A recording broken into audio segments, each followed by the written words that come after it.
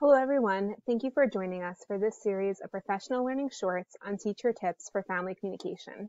My name is Taya Haller and I'll be guiding you through this video module, Foundational Frameworks, Family Roles, and the Joining Process. The overarching goal of this series is to strengthen communication between teachers and families in order to support and enhance student learning. The information and activities in this PL short have been aligned to the CEC and Cedar Center's high leverage practices and New Jersey's professional teaching standards referenced at the end. Because we know that professional learning must be interactive and relevant for it to be meaningful, the objectives of this video module are based on a praxis framework, inviting you into a process of reflecting on your current practices and beliefs regarding the roles families play in their children's education, describing how educators can empower families through the joining process, and determining your next steps in facilitating the joining process and supporting families in their essential roles. There will be moments when we ask you to pause the video in order to engage more fully in this process. Ideally, this process of reflection, information, and action is not solitary but communal. Therefore, there will be moments when we encourage you to connect with others as part of this process as well. With that in mind, you'll get the most out of this PL short if you have the following resources readily on hand to mark up. The Communicating with Families inventory, which you used during the initial reflection in our series preview, and the professional learning guide that corresponds with this video.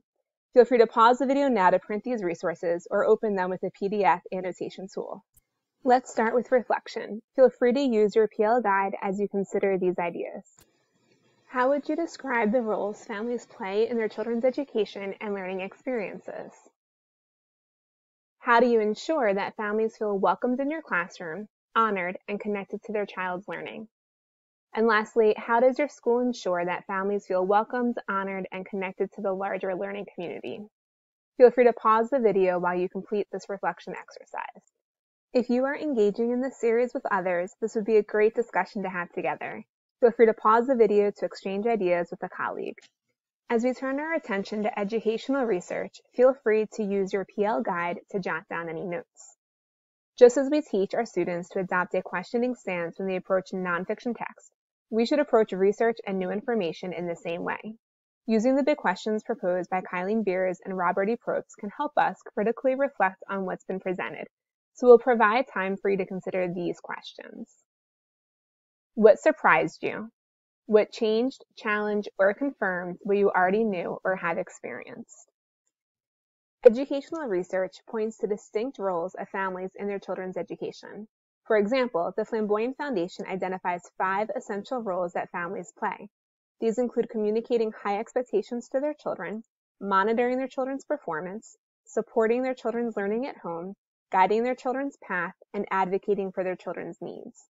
Numerous educational research studies support the significance of these roles and suggest ways that schools can partner with families to fulfill them. For example, a meta-analysis of 51 research studies on parent and community involvement concluded that schools should provide families with information about what their children need to learn. Furthermore, information about significant milestones in a child's academic, behavioral, and social-emotional journeys empowers families to communicate high expectations each step of the way. This meta-analysis also found that students transitioning from elementary school to middle school reported that parent involvement, such as talking to them about school and checking homework, had a significant impact on their grades. Communicating with families about assignments and class activities empowers them to better initiate these conversations with their children and monitor their performance. In addition, a synthesis of research projects and interviews with families of children with disabilities revealed that parents want educators to provide them with resources such as data on their children's progress. It's difficult for them to monitor their child's performance without this information. Therefore, schools should regularly communicate with families regarding student successes and strengths, areas in which students are working toward improvement, and assignments and class activities, as well as provide data about student performance using visuals and explanations that families can understand. In addition, the aforementioned meta-analysis found that interventions that engaged families in supporting their children's learning at home were linked to higher student achievement. At the pre-K and kindergarten levels, these interventions often included parenting education, modeling activities for parents, and providing at-home learning activities or books for families to read together. At the elementary and middle school level, These interventions usually entailed sharing tips about how to help children with their schoolwork and providing helpful resources or parent training. Interviews with parents at an elementary school in an urban, low socioeconomic setting that boasted of over 90% parental participation revealed a similar theme. Many of the parents expressed a desire to be more effective in helping their children with schoolwork, noting that they wish they had more support in how to do the assignments, how to provide helpful feedback, or how to support their child's unique learning needs. This was most prevalent among parents who were unable to participate in at-school activities. Intentional, ongoing communication about how to support their child's learning at home may be even more important for these families because they have less exposure to cues and information that would increase their capacity to help with learning activities at home. For example, these parents weren't able to see children's completed work on the walls, overhear conversations about homework assignments, observe what children were learning in the classroom, or have informal conversations with teachers and other parents. The meta-analysis also concluded that schools should communicate with families about how they can plan for college, post-secondary education, and a career with their child, as well as provide resources or programs that build their understanding of how the educational system works. Furthermore, interviews with families of children with disabilities revealed that parents want teachers to provide them with information that supports their understanding of the special education process. The same would be true for any other services available to students and the process behind obtaining those services, such as 504 plans, enrichment programs, interventions, work-study programs, clubs, and sports. This information empowers families to best guide their children's path throughout their school year and prepare them for adulthood. All of this information enables families to better understand their child's experience in school and therefore advocate more effectively for their children's needs. The meta-analysis concluded that schools should give families a voice in what happens to their children, which requires them to create seats for families at decision-making tables and opportunities for families to give input at parent-teacher conferences and other meetings throughout the year. Let's pause to process this information and how it compares with your own experience regarding the roles families play in their children's education. Did anything surprise you? Did anything change or challenge what you already knew or have experienced? Did anything confirm your own experiences and knowledge? Feel free to pause the video while you add to your Appeal Guide research notes. Extensive interviews with families in an urban low socioeconomic school with high parental engagement revealed an important caveat to our understanding of these roles, in that many parents were involved in their children's education in ways that were not recognized by school staff with a narrow definition of what legitimate participation looks like. However, these interviews also pointed to a concept in family systems literature that can guide teachers toward a more inclusive definition of family engagement through authentic relationships. That is, a framework known as the joining process. This is a process through which staff members welcome families into the school, honor their participation, and connect with families through a clear focus on their children. Welcoming creates a sense that families belong to the school and the school belongs to them. The sense of belonging can inspire families to be more engaged in their children's education. Schools can create the sense of belonging by demonstrating a sincere desire to include parents in school life, showcasing children's artwork on the walls, keeping the school clean, and providing signs or other information in languages that represent the demographics of the school community.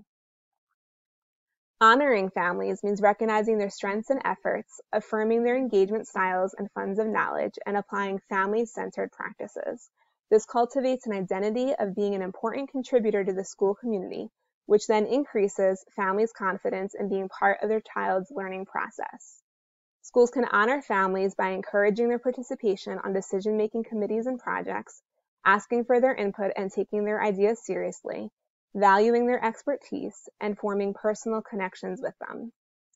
The connecting phase of the joining process means that schools connect with families through a clear focus on the children's learning and educational achievement. Educators can do this by sharing what students are learning, knowing their students' strengths and weaknesses, being transparent about available resources and services, and advocating for what students need to be successful. The result of the joining process is family empowerment. Families have an increased capacity to support their children's learning and are more excited about partnering with school staff.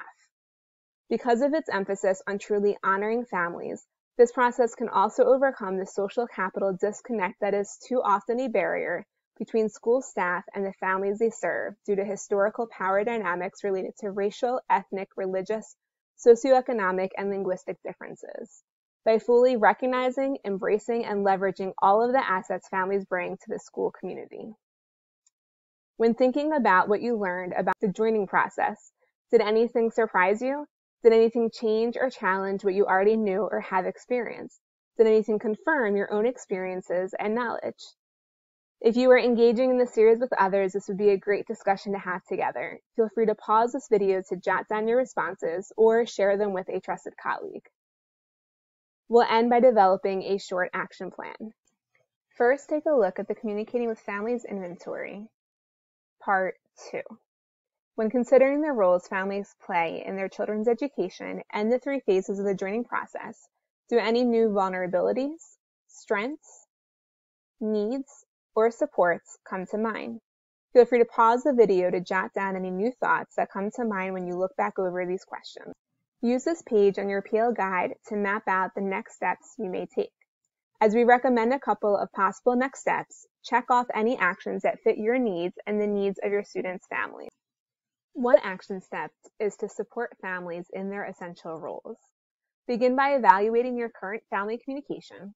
Which roles are you already supporting through this communication, and which roles could you support more? Then determine what information you may want to share with families to better equip them in one of those roles. For example, if you want to better support families in communicating high expectations to their children, you could share information about academic, behavioral, or social-emotional milestones. To support families in monitoring their children's performance, share samples of student work and meaningful feedback. To support families as they support their children's learning at home, provide family activities that reinforce skills they're learning in class. Help families guide their children's path by sharing information about enrichment or supplemental opportunities. Or encourage families to advocate for their children by providing reflective questions in preparation for parent-teacher conferences so that they can have an active role in the meeting.